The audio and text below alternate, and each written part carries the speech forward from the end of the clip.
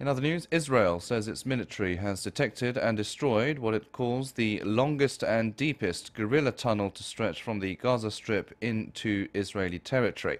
A military spokesman said Sunday it had been dug by the Hamas militant group since the 2014 Gaza war and stretched, quote, several kilometers.